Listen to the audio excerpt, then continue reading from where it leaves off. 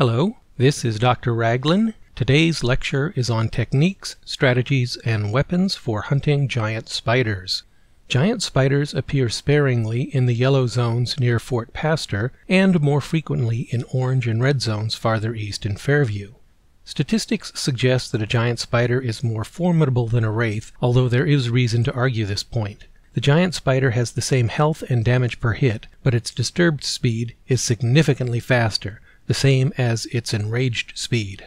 In practical terms, this means that, unlike a wraith, which moves in bursts, falling behind and then lunging forward, a giant spider will keep pace with you as you retreat. This creates both an advantage and a disadvantage. Let's look at the disadvantage first. The giant spider's speed makes it difficult, if not impossible, to outrun. If you panic and sprint continuously, you will exhaust your energy long before you kill your target. There are tactics to deal with this, but they require expert execution.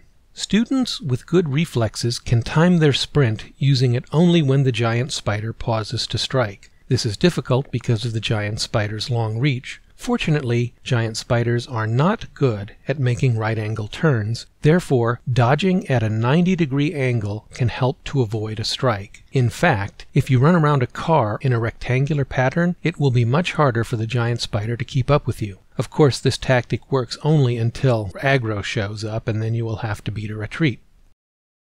Another useful tactic is trapping the giant spider between light posts or abandoned cars. As their name implies, giant spiders are large. When they try to follow you through a tight space, they will get stuck. They will get out eventually, but during that time, you can do significant damage to them while you are recharging your energy. If you're lucky and there's no aggro nearby, you can even switch to a single-shot weapon and save on ammunition.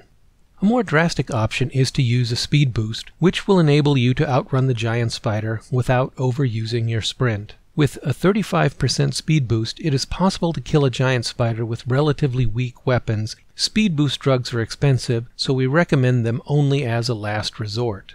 So much for the disadvantage of the giant spider's speed. What is the advantage to you? Because the giant spider tends to stay in your face, you don't need high-accuracy weapons to snipe at your target from a distance. This makes the giant spider easier to fight than a wraith because you can effectively use low-accuracy grinding weapons with high knockback and firepower. In any boss hunt, we recommend using weapons with enough damage per second to theoretically kill your target in 2 minutes. Actual kill time is much longer because not every shot hits its mark. The 2-minute limit is simply a baseline for selecting weapons likely to kill the giant spider before the giant spider kills you. There are some high-end rifles and pistols that will do the job, but they require expert handling because their slow firing speed does little to impede the giant spider's rapid attack. Chainsaws are a little better with their continuous knockback, but we recommend machine guns and shotguns for students making their first attempt. Our first demonstration features Nahum Gardner, who despite being a level 83 grad student, has invested few stats in accuracy or endurance. This should mitigate his effectiveness against a giant spider, yet he can hold his own because he is using an AA-12 shotgun. The AA-12 fires 3 times a second with 10 pellets in each shot. 30 pellets a second gives the AA-12 better knockback than most machine guns. The damage per second is much lower than that of comparable machine guns, just barely enough to qualify for our 2-minute time limit, but that doesn't matter when the giant spider can't get close enough to harm you. It may be an exaggeration to say that the AA-12 makes you invulnerable, but barring any foolish errors on your part, you will succeed. Worth noting, unlike other boss zombies in Fairview, the giant spider shows few signs of its imminent demise. This makes it difficult, if not impossible, to pinpoint a time when it is safe to switch from a grinding weapon to a single-shot weapon. Consequently, you will probably be using your shotgun or your machine gun until the very end. For this reason, it is also worth noting that shotguns use less ammunition than machine guns, and shotgun shells are less expensive than handgun and rifle ammo. Therefore, hunting a giant spider with a shotgun is less likely to bankrupt starving students. Next, we see Yuki-08 using a K50M submachine gun. Firing almost 9 times per second, this weapon provides less knockback than the AA-12 shotgun, but it's still enough to slow the giant spider down. The K50M's higher DPS will kill the giant spider a little faster, so there is less chance of running out of energy and being caught by the spider. We recommend submachine guns for hunting giant spiders because they use handgun ammunition, which is generally less expensive than rifle ammunition. Submachine guns are slightly more accurate than heavy machine guns and miniguns, so your chances of hitting your primary target are much better. This makes little difference when the giant spider is inches away, but there are situations in which more accuracy is useful, which we will see in a moment. Before that, I will demonstrate the use of an FM Mitrel heavy machine gun. The FM Mitrel has a faster firing speed than the submachine gun, over 12 rounds per second, so it provides more knockback. It also has higher DPS, enough to kill the giant spider in about a minute and a half. Obviously, the FM Mitrel is superior to the K50M, so why am I not doing a better job of killing the giant spider? Because DPS is not the only consideration when hunting a giant spider, or any other boss for that matter. With its faster firing speed and small ammo capacity, the Mitrel reloads slightly more often than the K50M. I've deliberately impaired my reloading skill to put myself in a situation somewhat analogous to that of an undergraduate student. The result is that there is a slight but noticeable pause every time the Mitrel runs out of ammunition. Consequently, the giant spider is able to strike me once or twice. If it weren't for my armor and endurance, I could be in serious trouble. So in this case, we see that a lower level student with a lesser weapon performed better than I did. This is part of what the scientific minimalist approach teaches us. Sometimes the lesser weapon is the better tool for the job if it suits your skills and stats.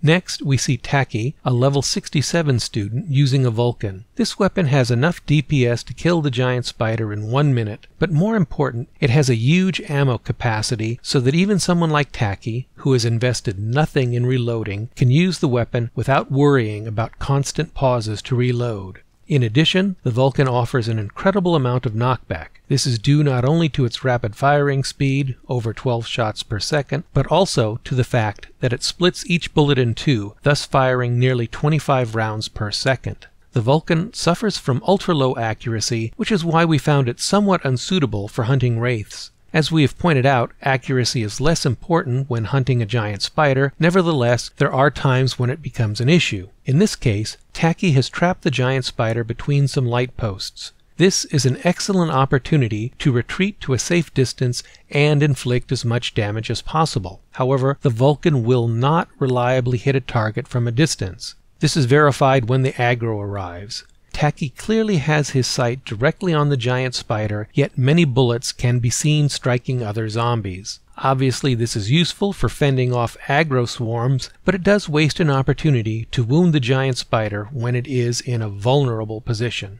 Our final video features Taki again. We mentioned above that his reloading skill is virtually non-existent. The reason for this is that his stats have been optimized for close-quarter combat. Besides maximum agility, he has maximum strength to wear heavy armor, and he has maximum endurance to survive damage. Here, he pits those skills against a giant spider using a Goretooth chainsaw, the most powerful chainsaw that is not an expensive limited edition or collector's item, though it's still pricey. The Goretooth is more than twice as powerful as the minimum chainsaw we would recommend for use against a giant spider. That would be the Grinder, the bare minimum chainsaw. The Goretooth has enough DPS to kill a giant spider in 40 seconds of continuous contact.